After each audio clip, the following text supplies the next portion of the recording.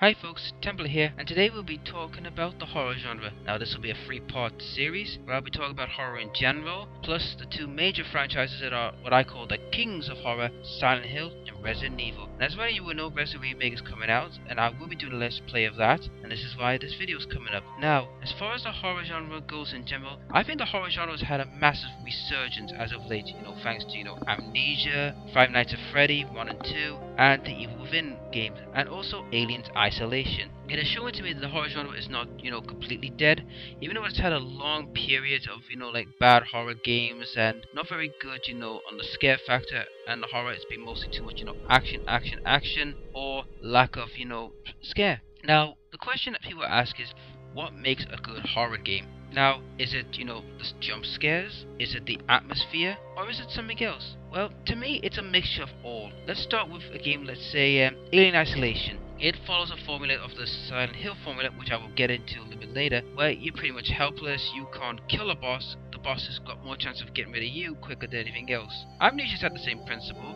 but it's also been a fun way of making the horror game, making you helpless, and it's the environment. Now, as for Evil Within, yeah, it took most of Resident Evil's formula of 4 of its mechanics, but it also took Silent Hill's, atmosphere thing where you are fighting to survive from certain death, and you have a way of fighting back, the way the other game, is Aliens Isolation, you don't. Also, Five Nights at Freddy is a jump scare fest, let's be honest, but the thing about the game is, for a £4 game, I mean, it's so cliche jump scares, but yet you don't know when it's going to happen. It's like you know it's going to happen, but you don't know when. And plus the fact, when you play this game, in the dark with heads and you're on your own, it really changes a lot.